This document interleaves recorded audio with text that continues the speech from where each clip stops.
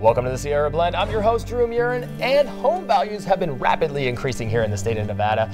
And in the studio to speak more about it with us today is Ray Gallegos of W.J. Bradley Mortgage Capital. Thanks so much for coming in. Thanks for having me. These people who just recently purchased homes, what options do they have? Well, you know, the people that purchased in, say, 2011 and even in the beginning of 2012 are actually in a very, very good position, especially if they used FHA for their financing when they bought. FHA allows for a smaller down payment, but one of the drawbacks is that the monthly mortgage insurance is significant, a couple $100 a month, sometimes even more.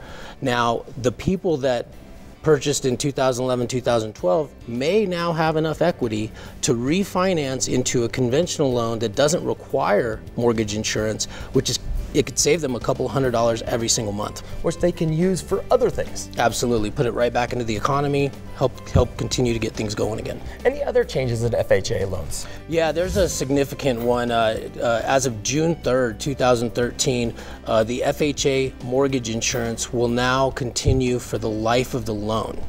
The reason why this is so significant is after about 9.5 years is when it would drop off currently. Well, going forward, it's going to be on for the entire 30-year term.